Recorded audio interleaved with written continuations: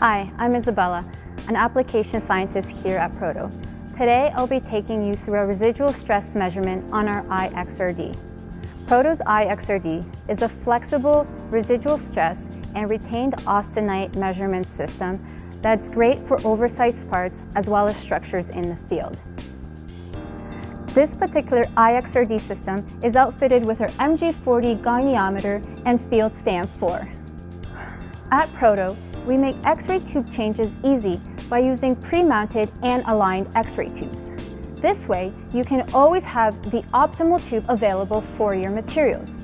For example, for iron-based stainless steels, a chromium tube is used. For nickel alloys and austenitic stainless steels, manganese is used. For aluminum, cobalt is used, and for titanium, copper can be used. Using the proper Xray tube ensures that the material being measured creates a strong diffraction peak at high angles for the fastest, most accurate measurements. Measurements can be completed in a couple of minutes for most materials.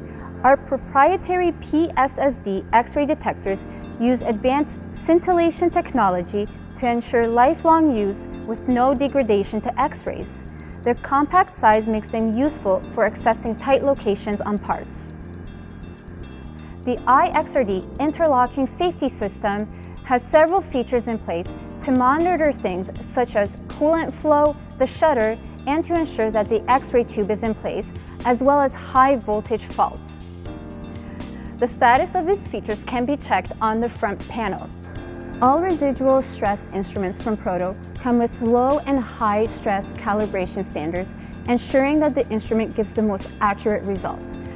Proto's iXRD allows for both manual focusing and autofocusing. The manual focusing pointer is best for positioning the goniometer around complex geometries, whereas the automated focusing pointer is a quick and convenient way for focusing of large residual stress maps.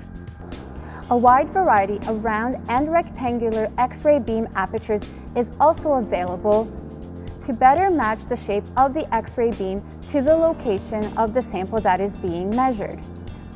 The data collected is a measurement of the D-spacing, or the distance between crystallographic planes over a set of tilts. The software displays the diffraction peak collected at each tilt and determines the Bragg angle of the peak.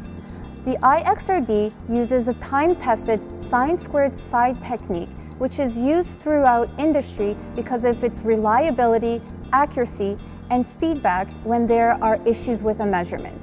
When measuring materials with large grain sizes, the ability to oscillate the goniometer during measurements or increase the aperture size can both help ensure that a good sampling of grains is obtained. Finally, the results here for stress and shear are displayed with their respective error ranges. The iXRD comes with portable residual stress mapping technologies.